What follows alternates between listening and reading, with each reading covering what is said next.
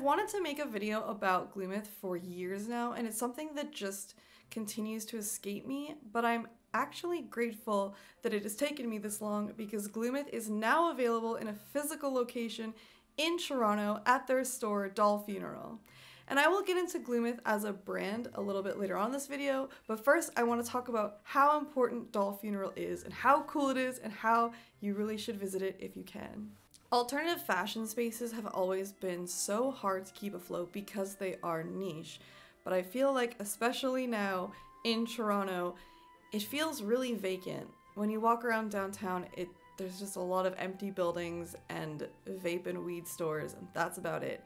So I think that it's really important to support the local businesses that we can that are still around, like Doll Funeral. Doll Funeral is located at the Chinatown Center Mall right off of Spadina, and you may know this mall if you're familiar with Toronto. It has a little bit of a dying mall atmosphere. It has a bit of backrooms vibes, but that fits in perfectly with Doll Funeral's aesthetic.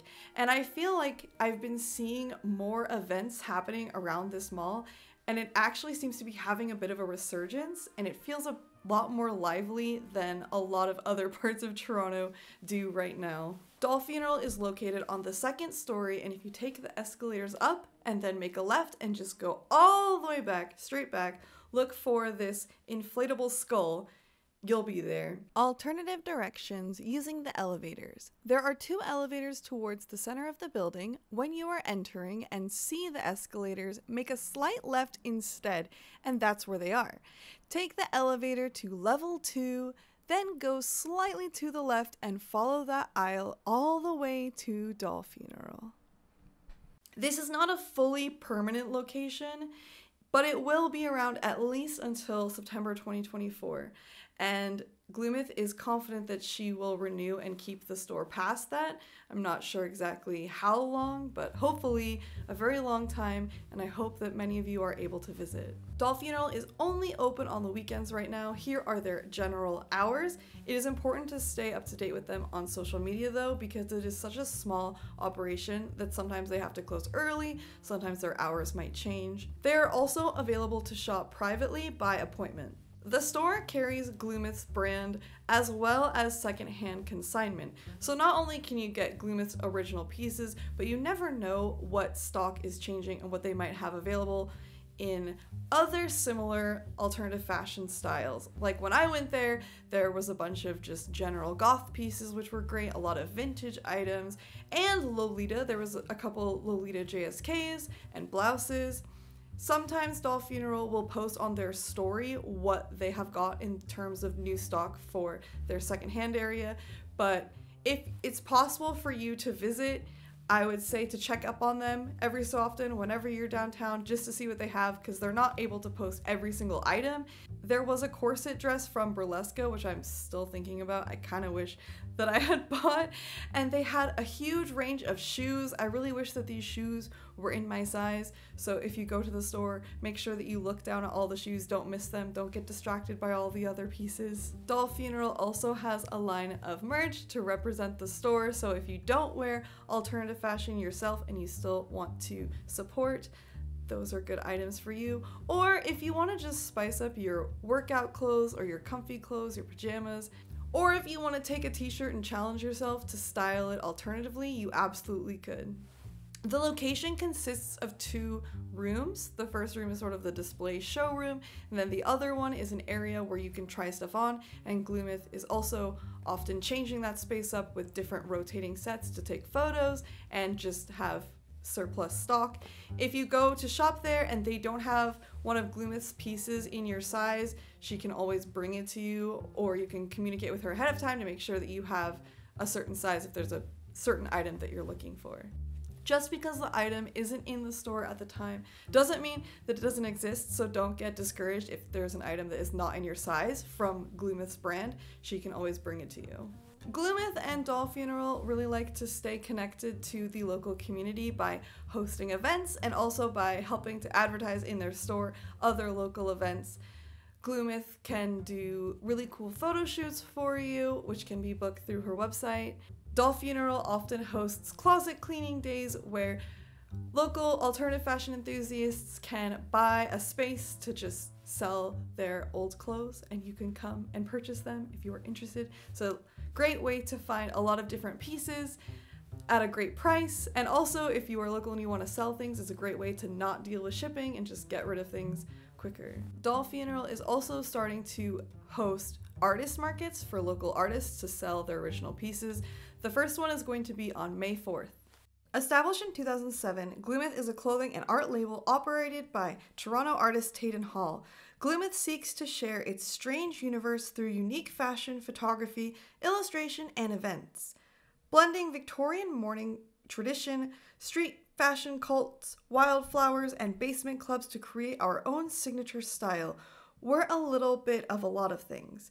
Gloomth is a love letter to the misfits of the misfits, to everyone who doesn't fit in and doesn't want to. Some people argue because the brand isn't specifically Lolita that it is not, but I feel that Gloomth doesn't want to be limited to just one style, which I totally understand. They want to be able to cater to a larger audience. As a Lolita myself, I think that a lot of their pieces can be used in Lolita fashion. I think that the Lolita silhouette can be achieved, and I have been able to fit my regular petticoats I use for Lolita in Gloomth dresses. Gloomth is working to be a size-inclusive brand. They don't currently offer custom sizing, which they feel is required to be considered fully a size-inclusive one. They offer up to 5X in most pieces and are working to expand their range with every restock. Many of their popular designs are now available in 6X. You can easily navigate their pieces available in plus size on their website with this tab, which is nice because I feel like often websites, when you click on their plus size section, all of the pieces will disappear, but with Gloomth there is so much available. I personally think, and I have heard from many viewers, that they are really size inclusive, especially when you look at the lack in other Lolita and adjacent substyle brands. Now, I have a few questions for this Gloomth representative. Where are your clothing pieces made, designed, and manufactured? I design everything myself and build the patterns here in the city. I work with an ethical manufacturing team overseas for assembling the clothing. It took ages to find a group that adhered to the standards I wanted and still made beautiful items. I spent most of 2017 to 2018 testing teams and rejecting iffy contracts. You can find ethical manufacturers all over. It just takes a ton of effort and costs more. Has the way you make clothes changed or evolved throughout the history of your brand? Absolutely. Originally it was just me, then I hired local people to sew my ideas from scratch in larger quantities, and we moved to manufacturing a few years ago. Have you faced any challenges or difficulties with your brand? I could write an entire dissertation on this, haha. If you aren't facing challenges or difficulties, then you must have limitless financial backing or crazy luck or famous parents in this industry. It's been a lot of trial and error. Looking back, there's definitely been things I wish I hadn't done or allowed. It's very challenging to run a business without a lot of debt or support. I don't have connections, I don't come from money. I am incredibly lucky what I create resonates with people, and I have a wonderful network of models and friends who help make it happen. What do you hope to achieve with Gloomth? We just opened our first retail space this past October, so my focus has been on developing that and doing more with it. I'm excited to get back to hosting photo shoot parties because we haven't been able to since the pandemic. I'm also excited to work on new designs and styles. I want to wrap up this video with a few honorable mentions of pieces I really like from Gloomth. I had the chance to model Doll Cheek's velvet corset dress, and it is extremely comfortable and so elegant. This piece has so many possibilities to be styled. I love the cute detail of the straps being bows that you can tie in order to adjust the length more, and it gives it so many different looks. Heading away from Lolita style, I really like the clown print dresses. They have so much detail in the prints. Look closely at Gloomth's prints, there's so much to see. I also think that Gloomth's leggings and tights can add so much fun and style to a coordinate. If you visit Doll Funeral, I'd love to see your adventure, and if you own any Gloomth pieces, feel free to tag me in stories on Instagram. This video was not a paid partnership. I genuinely want to share local and general small businesses that would be relevant to my channel, so if there's anywhere else you'd like me to explore or cover, please let me know. As always, stay lovely.